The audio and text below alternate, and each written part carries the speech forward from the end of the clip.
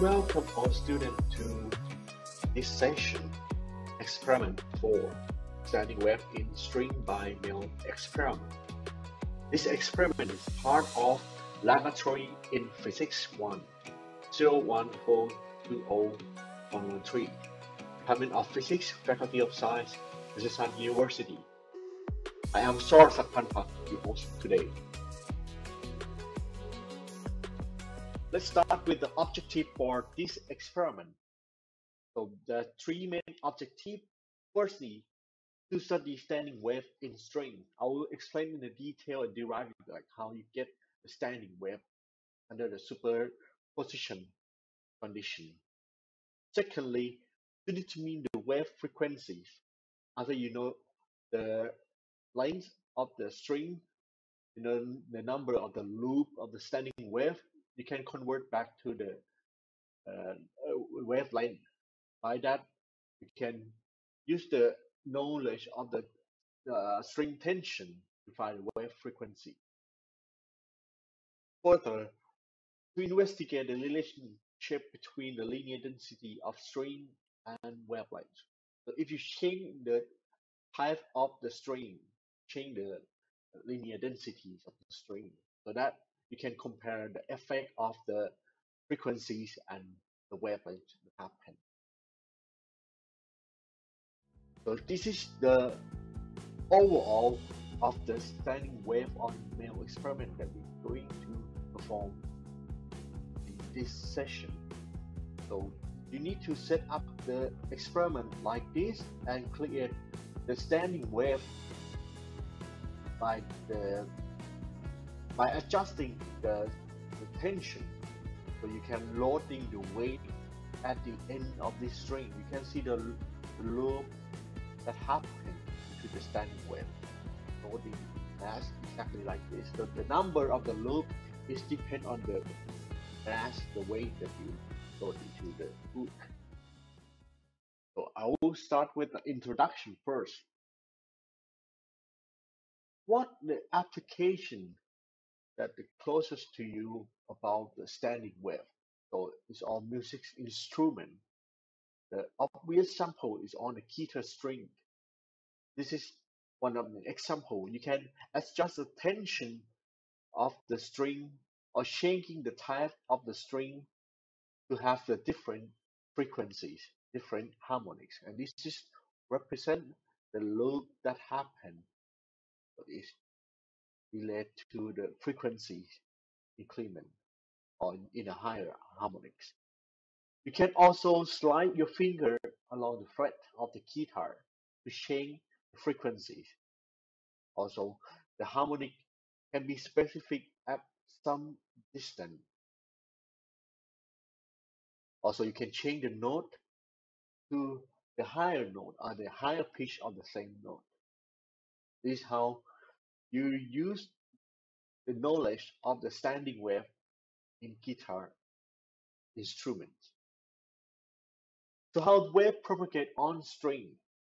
So as you know, any characteristic wave have some relation of the velocity, frequency, and the wavelength. And what is can be explained in the wave traveling on the string. So if we have the mass of the string and recognize just only the tiny portion and seeing this as a particle. So yeah, this particle has the mass delta m. So when the string oscillating like this, so this mass moving up and down with an acceleration. So we'll use this type of the information and derive with the second law of Newton. So by this we can using the background knowledge to explain how wave propagate. And this is the scheme method showing the way that wave of the string happen at some moment. So you can see the relation of the force and the tension that used for like holding the string. You have the tension at two ends, right? And with this curve, you can use the tan relation, try to get the point that the, the proportion of the force related to the tan theta, which is related to the direction along the y and x axis as well.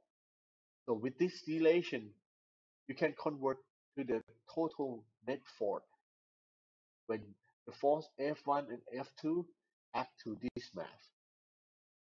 When you sum it up, you can link to the second law of motion. This is the Newton's law of motion. And the mass you concern is this delta m, like a particle, this point. For the acceleration is what you get the change along the y-axis. So this is the acceleration that you uh, differentiate with the time. So this is the diff to time with the time. So after you change this term to this direction, this is kind of the second order derivative in the limit form. So you can change to the form to this part. So finally, this type of equation is exactly the wave equation. It's exactly 1 over velocity square. The, the, the constant in front of this term is the proportional of the velocity square. By that you can have the relation of the linear density of the string with the string tension. So we define velocity in another form in addition to this frequency and wavelength relation. So with these two equations, we can make a relation of the tension and the frequencies. After you know how to derive the velocity due to the string tension and the mass of the string, of which is I call the linear density, this term.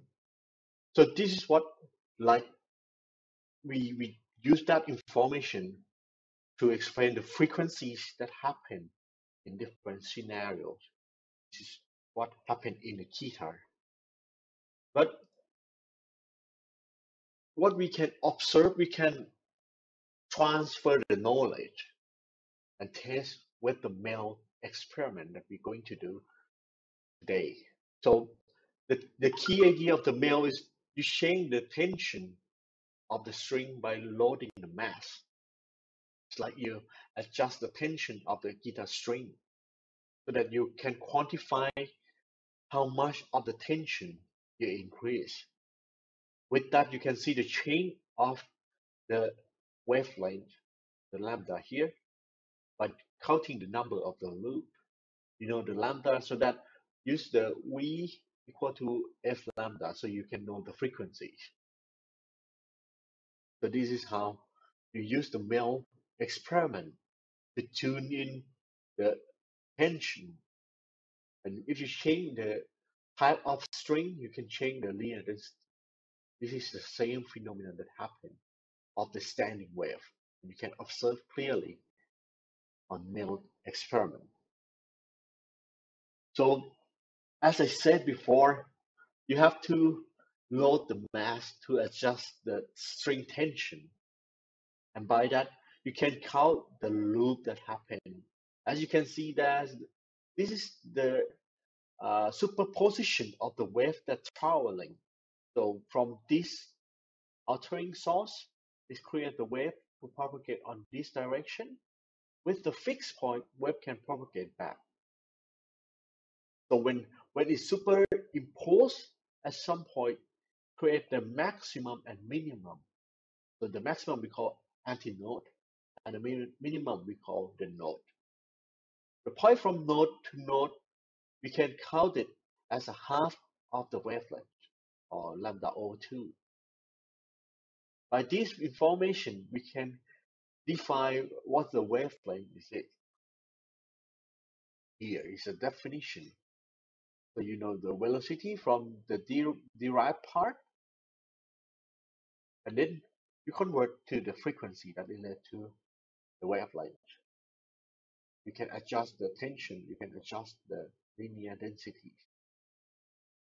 So this is the final relation. You just rearrange this term, square it up, and change to another side. So this is another type of the interesting relation. If you varies the tension, the wavelength also varies. What is it in the experiment part? So this is the equipment that you're going to use. So you have to connect the power supply that plug into our home uh, plug cable, and then that's gonna transfer these 50 hertz frequencies to the motor, and this motor gonna oscillate with these frequencies. So you have the loading mass in the hook so that you can adjust the string tension when this string passes through this pulley. So at the point that string crosses, we call this as a fixed point. Like here, you have the fixed point over here.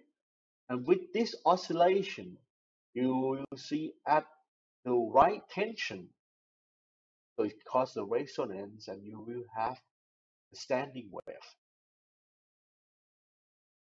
So how you set up the experiment, you connect the power supply to the motor and you tie the rope onto the end of the motor and cross through the pulley and hang with the hook. So this hook can be loaded with this mass. So what you're gonna do, you try to adjust the mass at the end until you see the loop happen like this. And how you count the loop in this case, because at the first loop there's some uh, unreliable condition can be happen. It can be longer or shortened. To be precise on counting the same size of the loop to determine the frequency, make sure you count all the loop rather than the one that's closest to the motors. So for example, in this case, you see 5 loops, but you're gonna count as a 4. And you determine the length between these 4 loops for finding the wavelength, right? After you know the wavelength, you get the frequency right after the tension with this information and the linear density from the way that you measure the rope and divide by the distance. So there's several experiments you have to perform, but how to do that?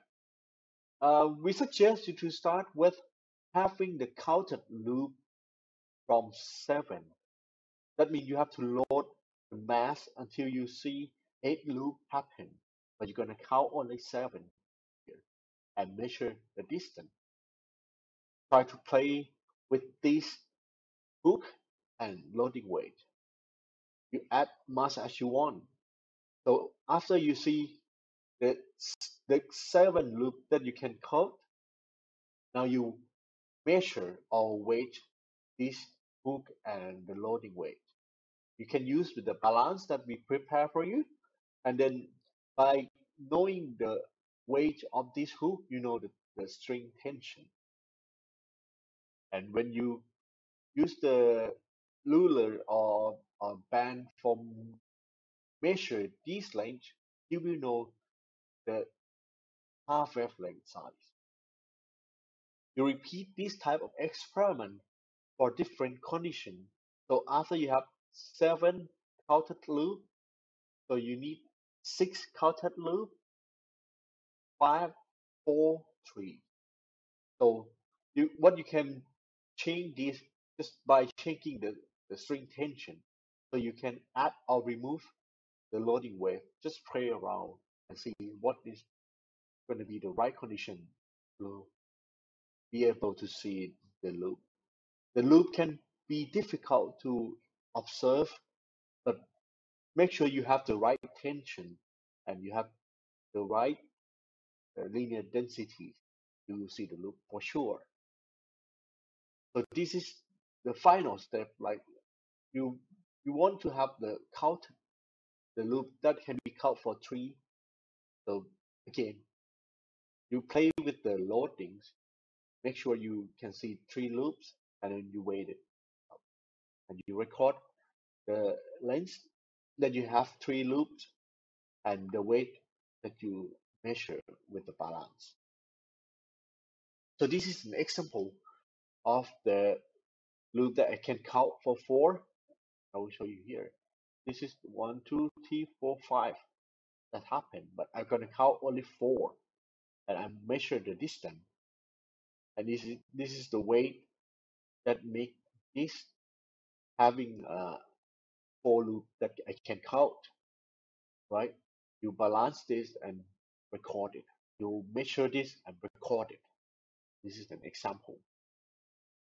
So after you finish all different number of loops, that means you have the information of the wavelength and you have the information of the string tension, which is come from the mass that you weighed up.